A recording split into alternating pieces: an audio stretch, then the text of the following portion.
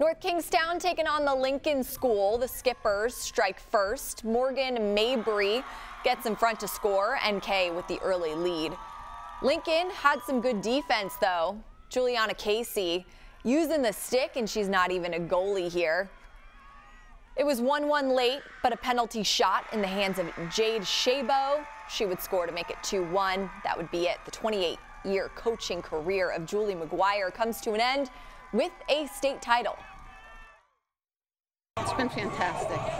And for both of us, I would say it's been a big part of our lives and the lives of our family.